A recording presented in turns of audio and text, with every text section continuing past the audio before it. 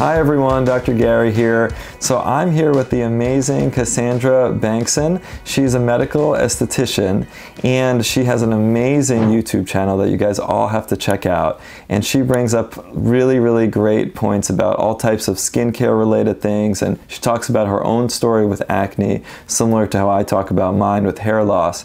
And she's just been a great influence, I think, for YouTube and for everyone out there. So make sure to check her out. And she's joining me today. And we're going to be talking about different celebrities and some of the work that they have had done, different plastic surgeries, and trying to give context to it and bring out some of the bigger kind of talking points about the reasons why they may have had these surgeries, some of the underpinnings of that, the psychological aspects of it, not only the transformations when it comes to their faces. And we're gonna start here with the Catwoman. This is Jocelyn Wildestein. She was in New York City as a socialite, and she was married to this billionaire art dealer businessman, Alec Wildestein, and they had a high-profile divorce. But before that, she wanted to look more like a cat, apparently, because that's what her husband at the time was really interested in. He liked big cats, and she had heard, this is what I've heard, but she had heard that he had an affair or was having an affair, and she wanted to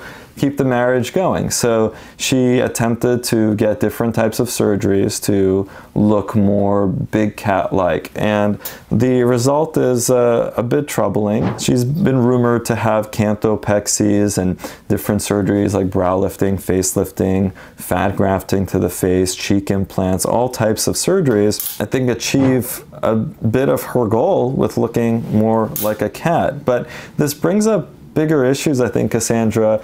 You know, why are people getting plastic surgeries in the first place? And is the reason for wanting the plastic surgery important? Great question, Dr. Gary. As someone who is not a plastic surgeon in medical aesthetics, I've worked alongside and with doctors and derms and plastics. But as someone who doesn't do these procedures, I often try to look at the social implications, or what psychologically makes us want to go from skincare or kind of over-the-counter items to fillers and procedures to actual cosmetic augmentations, to the point that kind of take us beyond recognition. I think that you mentioned something about her husband liking cats and her wanting to continue that. It almost brings us into the conversation of insecurity. Growing up with acne, I would have done anything to get rid of it because of how bullied I was. And for someone who has an internal locus of control versus an external one, is she looking at cosmetic surgeries as a way to feel more confident about herself, or is she looking at that as a way to get a husband back or to get back at society for some reason? And I know you mentioned she's had multiple things potentially, from facelifts to fat grafts to fillers and more. What also comes up are the complications. Would any of these things pose a threat to her health and well-being, to any of the nerves in the face, or even to any of the tissues? And then if not, you know, when is this someone saying this is my ideal standard of beauty, versus when is this saying, okay, this might be body dysmorphic disorder, or this might be a disorder, not, you know, orderly or causing harm to someone in their day-to-day life? Yeah, very well said. I think that one caveat to Jocelyn's story is that we often say that we should do these types of procedures just for ourselves, and that's something that I'm a proponent of, and that's something you often hear that when it comes to the kind of reasons why you should get any kind of procedure. But we know through actual data out of Johns Hopkins that there are external ramifications of doing different plastic surgeries. So when they looked at, say, hair transplant results or facelift results, in general, it's not just how the patient or the person then perceives themselves, but it's how they're perceived by others that changes too. So that could have implications for the types of jobs they can get, types of, you know, mate they can attract. So oftentimes we're saying do this for yourself, but we don't live in a vacuum, and other people's perception of us is very important. That's important to keep in mind. But also there are reasons to not do this stuff just to appease others. It's an important distinction, and it's not a straightforward answer. And like you said, Cassandra, there are definitely risks and dangers of having these repeated procedures, both non-surgical and surgical, that can pose a problem to one's health. I mean, going under the knife, getting anesthesia repeatedly has some sort of anesthetic risks to potentially your heart, your lungs, things like that. You also have the actual scar tissue that develops in the face. You have the risk of getting some of this product into blood vessels and hurting the skin, and other problems to the eyes. You're working around the eyes, doing all this eyelid surgery that can have vision complications. And the more you do these procedures, the higher risk, your accumulated risk ultimately is. And even just kind of looking at some of these images, I see a little bit of dimpling. I don't know if this is scarring or if this could be even just like fillers or even implants moving. In aesthetics, even when performing minor aesthetic procedures or even just a facial on someone, there have been times where I've been able to feel, oh, someone doesn't look like it, but they have, filler here, or they have an implant here. And we kind of have to work around that, even if it's just a basic facial, to make sure that we're not moving things, or, how recent was this filler? What type of filler was it? And when looking at, her face, kind of seeing some of this dimpling, it would make me wonder, is that the result that she's looking for to emulate, like a cat's whiskers? Or is that a complication of being overfilled or having something like Belafilled? It's like a 5-year filler, right? Like it's more permanent than something else. And some of those kind of concerns that come along with it. I love cats, definitely, but it's not something that I would consider aesthetically pleasing or aesthetically beautiful. But if it makes her happy, is it a harm to her health, or is it a harm to others who look up to her? Or, is this something of, trying to prove herself to the outside world, or trying to prove herself to that significant other? Absolutely. And the other question is, like, who's performing these surgeries, and at what point do you just say no to someone? My guess is that she probably did go to licensed professionals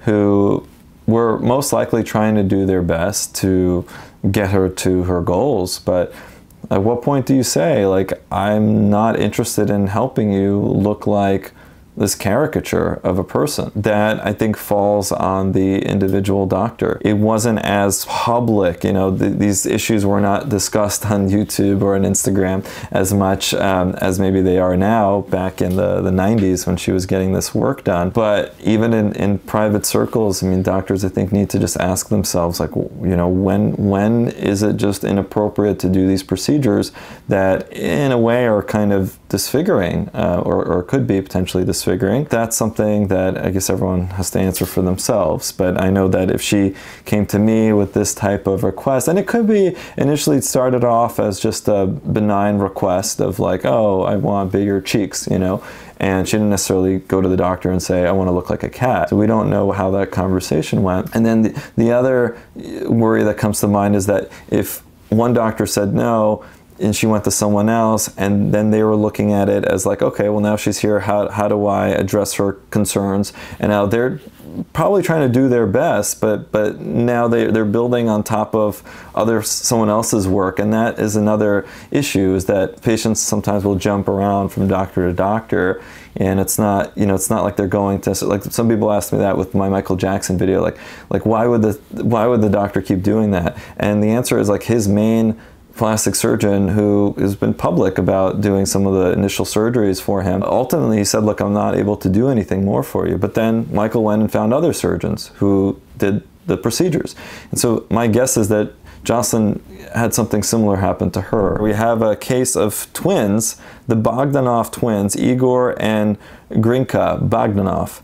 So these were two brothers that had Russian heritage, and I think the Bogdanoff family was a wealthy aristocratic family back in Russia a long time ago, but then they were raised in France, and they became these presenters, producers, and scientific essayists back in the 70s, and they spoke a lot about popular science and were on TV, and then they ended up getting what seems to be a lot of different surgeries for the face, even though some of their devout fans will say that they didn't have plastic surgery, it was just acromegaly from an enlarged pituitary gland. But I don't think that what I'm seeing here are ramifications of that. So the question is this, with these brothers, is, they were on TV, they were in the public eye.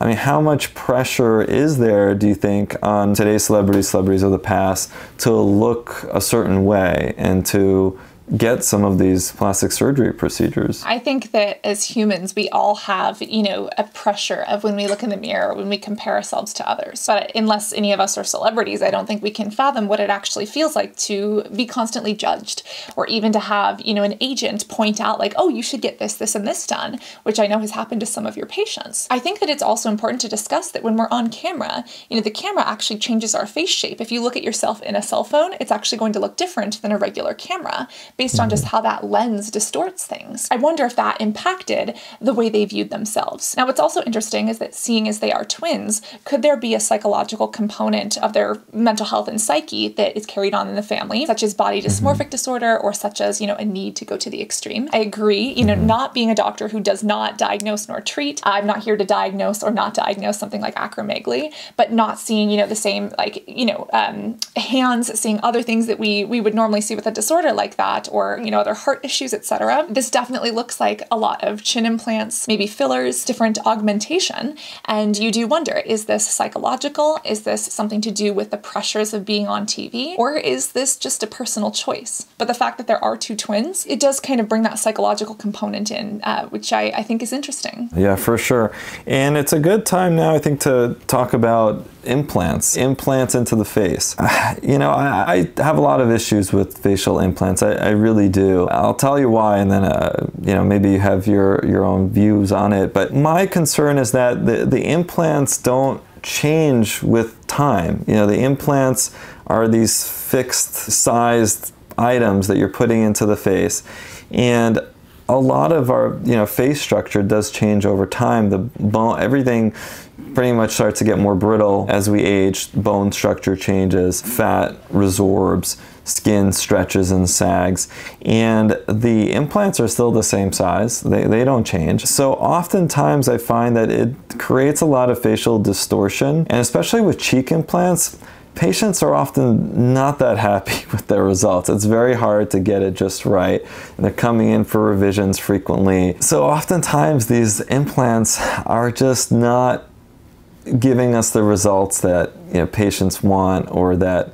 personally I find pleasing to the eye. So I think you have to break down facial implants into the different types that are most commonly used. You have cheek implants that are put in. You have jaw implants, but jaw implants can take on different forms. So the most, in my opinion, subtle, benign type of implant would be like a chin implant. I think it does a lot to complement the face potentially for someone with a really recessed jaw that isn't interested in like genioplasty surgery to the actual bone. If they want a simpler solution, a chin implant is not a bad idea. It can really recreate a much better contour to the neck. It can also restore balance between the nose and the chin, especially on a profile view. A lot of times people come in, they think that their nose is overly projected, but it's really because their chin is so recessed back. And so that to me is a nice addition, and oftentimes is a very natural look. But then you have like complete jaw implants that go all the way back to the angle, and oftentimes that can look a bit artificial, especially over time. You have lip implants that people put in, silicone lip implants, and then you can do implants into the actual soft tissues, like to the nasolabial folds, and oftentimes that just doesn't look good over time. And some people put in implants into the temple area, which again looks very fake. So in my opinion, there are some implants that can work well, but most of these silicone implants just end up not being a good idea. That's my personal take, the way I kind of approach it in my practice. From what you've seen, Cassandra, with patients who may have gotten implants, and what do you think from like an aesthetic perspective? So from like derm patients or clients, I have seen a few people with implants, and I think it definitely depends on the case and the person. I also think that body, you know, for abs, it's different than face, but usually for facial implants, I can feel them. You can often kind of see them. You can see that angle, especially with the cheek ones or even with the chin ones. And then sometimes there are scars, you know, depending on if people had multiple procedures as well as the implants. Sometimes people will go in for multiple things. And a lot of people come to try to get, chemical peels or treatments or laser for certain, scar tissue. And that can be, frustrating for some. Working more on the aesthetic side, and what a lot of derms and doctors that I work with recommend are, non-surgical options. Some things like fillers can help, but some people don't even realize like Botox can actually change the way, your jaw looks based on how muscles are contracting. Botox can, lift certain things, or it can cause drooping depending on how it's done. Thread lifts aren't my favorites for multiple reasons, but there are some thread lifts, barbed or unbarbed, that can, be put into the face and actually cause tightening, but that can also kind of create a look where you're basically pulling skin above the zygomatic process, and you can make that bone look more or less defined just by thread lifts and fillers. And, to each his own based on each person's anatomy and what they're looking for. But when it actually comes to implants, I don't see them personally as much. I can definitely feel them, when I'm working on someone's face. And I think it's, the scarring that's the most concerning to some people. But like you said, if someone has a recessed jaw, if they, are gunshot wounds, this would be your, car crash victims. These would be some of the people that you help in reconstructive surgery. Then some of those implants can be, completely necessary. Another example, we have Jeffree Star. Jeffree Star, someone who we covered actually for his hair transplant. He claims that a doctor secretly injected his lips with silicone. He said that 10 years ago, a doctor injected him with allegedly 2 syringes of silicone in his top and bottom lip without his knowledge or consent. He wanted bigger, fuller lips, but he didn't want them to look exactly like they did after the silicone. One thought I had after reading that was, do you think, like this whole idea of someone secretly doing something, I mean, how much is it that maybe the doctor was really putting something into the syringe that he wasn't telling the patient, versus maybe Jeffree not asking what was going into his face, which I've come across before too. Patients are like, I have no idea what they injected me with. Well, when it comes to lips, like you said, there's silicone, but there's also hyaluronic acid. That's usually what's used, like Juvederm, Restylane. Elsewhere in the face, you could have things like Sculptra or Bellafill, which is much more permanent. Again, the question that would come to me is, was this person a licensed dermatologist, doctor, or plastic surgeon? Was this a nurse or NP operating underneath the scope of a doctor or derm? Or was this something that was kind of one of those, kind of closed door procedures, which does happen.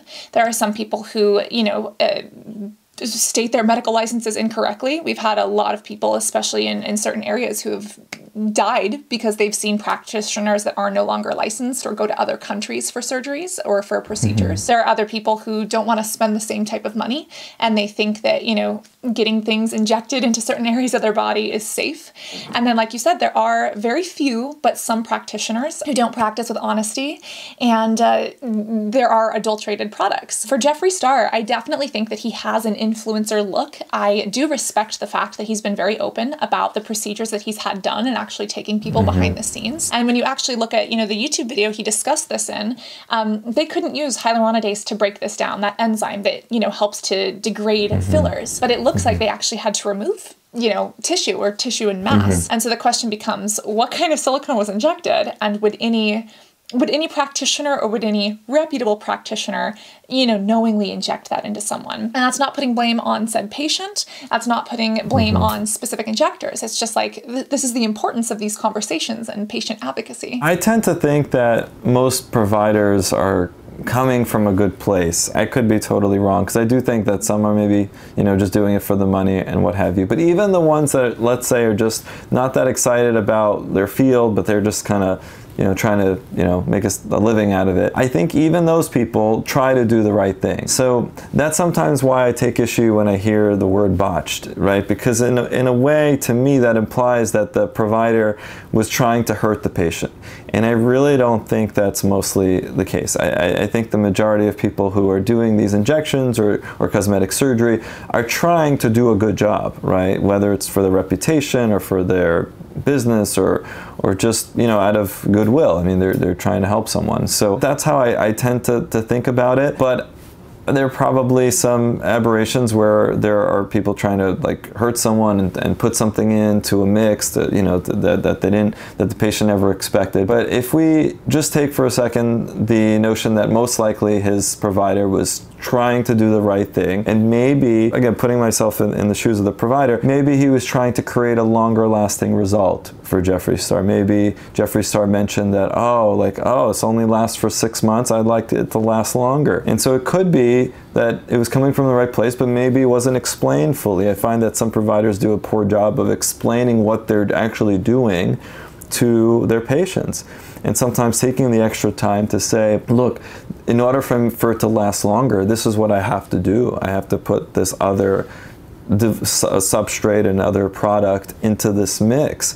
And then there should be a conversation between the provider and the patient. Well, what is that substrate? What are the pros and cons? Oftentimes these conversations aren't had. It takes too long. It's not convenient for the flow of the day. It's, whatever the reasons might be, and that can be troubling. And then it's interesting to talk about, well, what can be done when you have this silicone in your lips. And like you mentioned, Cassandra, there's no easy way to dissolve it.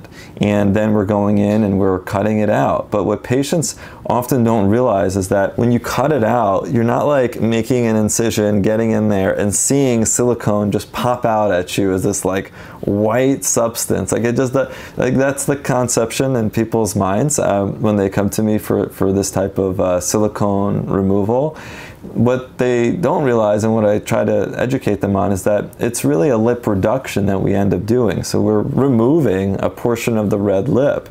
And it's not really so much I'm targeting the silicone, I'm kind of targeting the byproduct of that silicone floating around and creating different nodules over time. And that's the other thing, is that any kind of filler over time in the lip can distort, create nodules, cause problems. So it's not just what you see immediately. It could actually look quite good early on, and then later on the problems can surface. So that's some of the elements when it comes to silicone in the lips. There are still people, believe it or not, today who are injecting, even some doctors, especially some older doctors, who feel that it's a good option if it's done well with like these small aliquots and repeated injections. I don't really get it, but I know of one senior doctor who just recently retired, actually, in New Jersey. He was very proud that he was injecting silicone into the lips. Maybe it just wasn't a conversation that was had, or maybe it was, I want this to last, and the doctor did what was requested.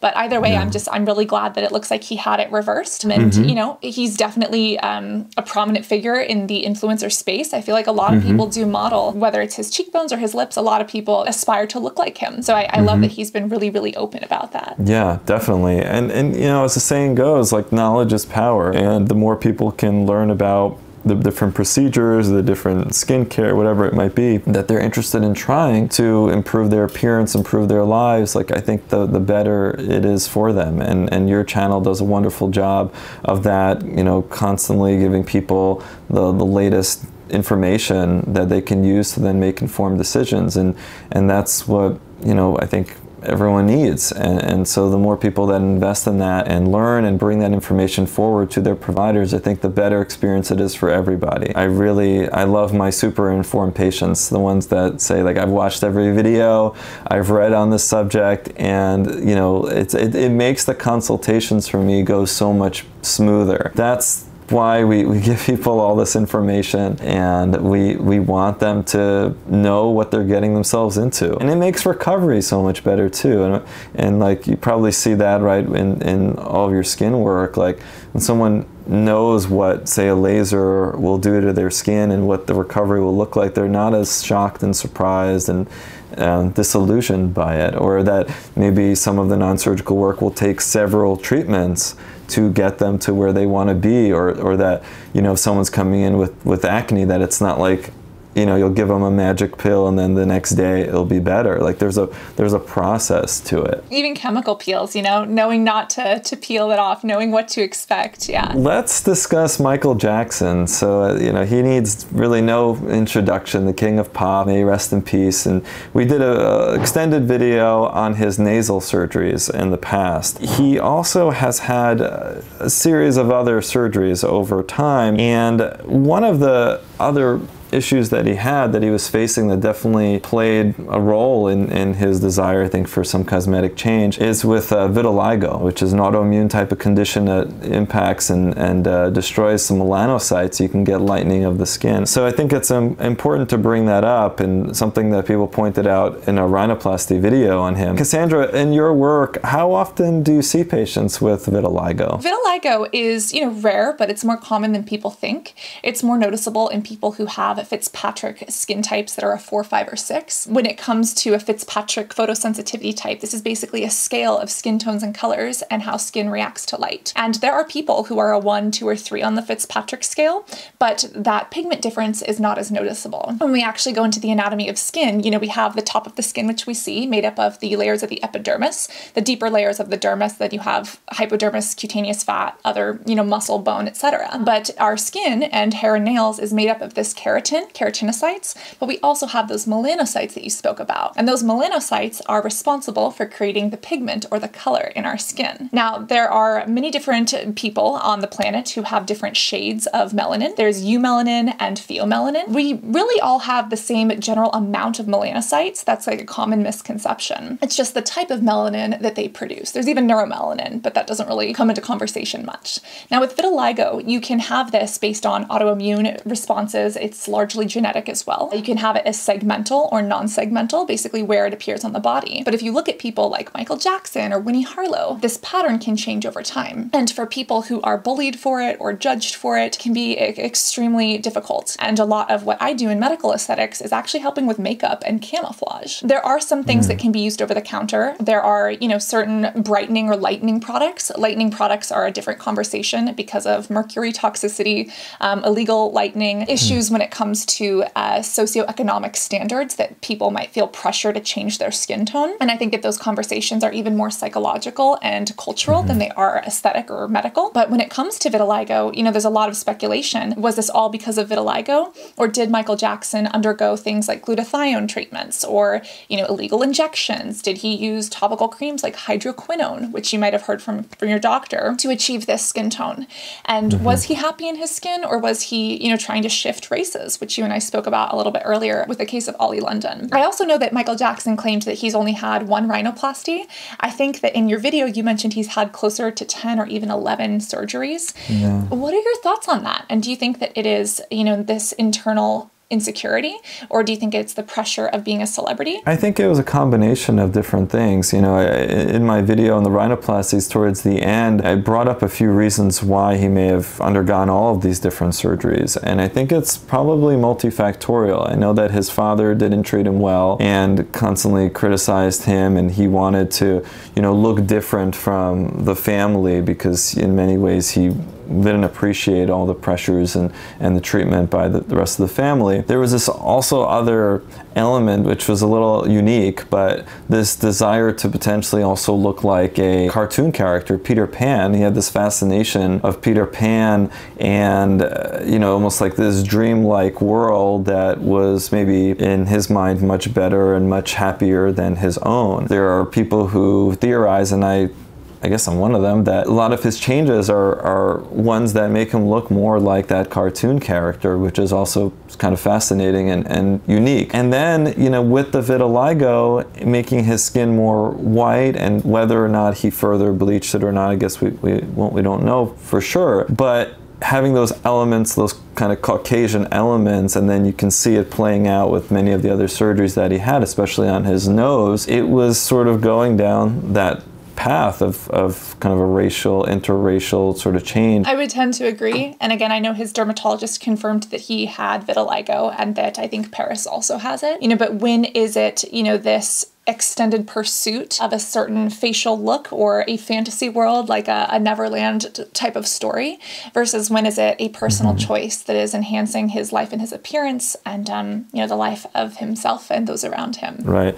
Well, this has been really wonderful. Thanks so much, Cassandra, for joining me, and I think there's a lot for people to gain from this video, and look forward to doing more of these in the future with you, so thank you. Thank you, Dr. Gary, for not only your work on YouTube, but also what you share on Instagram. I'm extremely grateful for the information and the opportunity to discuss some of these treatments, procedures, and surgeries. So thank you. We'll see you on the internet. Of course. All right, see you soon. Bye.